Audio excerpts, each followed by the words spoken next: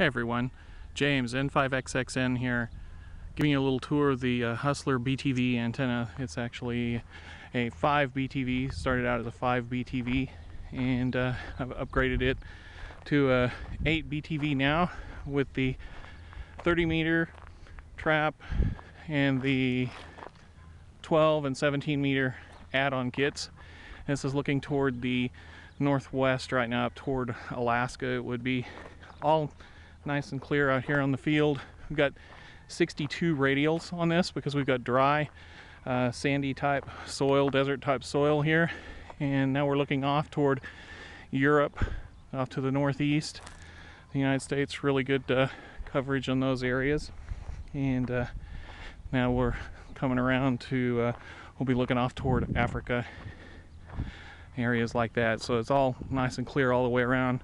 You can see here that we've got started out with DXC engineering wire, radial wire here, and also added in just a few radials made out of mil-spec low voltage wire that we had some as surplus. But you can see in the radial plate here we've got the full install here, 64, like I say, 64 radials. The radial plate has 60 holes on it, so we've doubled up on just a couple of those here. But we'll go ahead and look up the antenna here. There's the matching and tuning part for the 12 meter add-on, and there's for the 17 meter add-on on up to the top, and we've got it guide with rope in 4 different places there.